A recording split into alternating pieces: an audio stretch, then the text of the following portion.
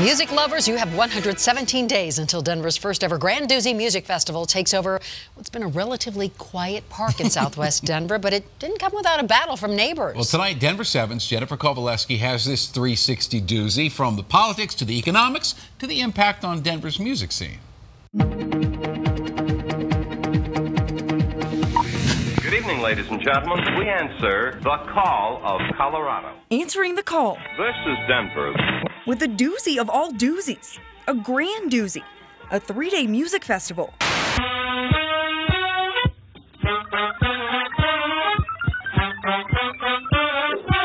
Put on by Superfly, one of the most well-known music promoters in the world, with a diverse lineup that lives up to its name. Over the course of 3 days, 120,000 people will fill Denver's Overland golf course, September 14th through 16th. We've always been inspired to do something here. What the founders see is a chance to create something iconic. Neighbors see as a nightmare. Music lovers can't wait, while the city sees a cash cow, putting Denver's already rich music scene even more on the map. 4 very different perspectives. So let's dive into this 360 breakdown and showcase kind of the best and all the cool stuff that Denver has to offer. Starting with Superfly co-founder Rick Farman from the Big Apple. They see Denver's already vibrant music scene as ripe for a concert of this size, which is another way of saying there's money to be made. It was an iconic event for Denver. It took many, many years to get here and a lengthy public process. But Fairman says they're committed to doing it right. We want to leave the course, better than we found it. But like anything this big, there's a flip side. We've been here close to 40 years. Meet Ivana Kindle, a lover of flowers and protecting her neighborhood, less than a block from the course where it will be held. I'd rather not have that many people here. I'd rather not have that much noise here. Her view is simple. Not in my backyard. A view I think we can all understand. Add in all the traffic on her street and on foot, sober or otherwise.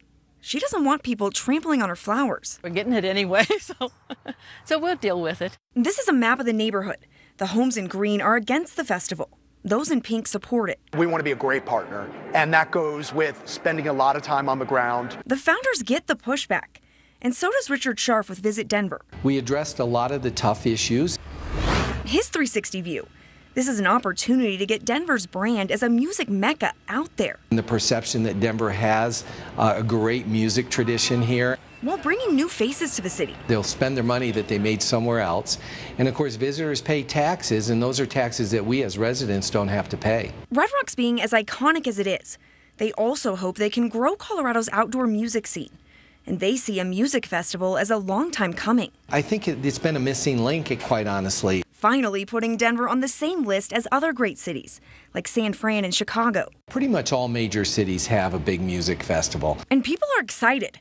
Tuesday's lineup announcement got thousands of likes and shares on Facebook, with comments like, "This looks amazing, and we need to see Kendrick." Now let's bring it back to the economic benefits.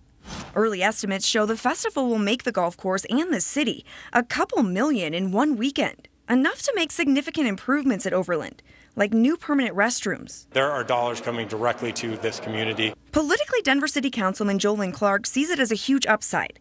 He voted in favor of the festival. They will be able to use to leverage on the things that they know they need. Whether you like it or not, the Grandoozy is coming, and the real test comes once it gets here.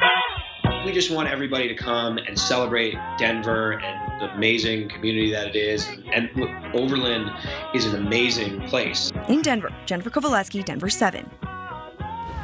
Are you going? Are you mad they're coming?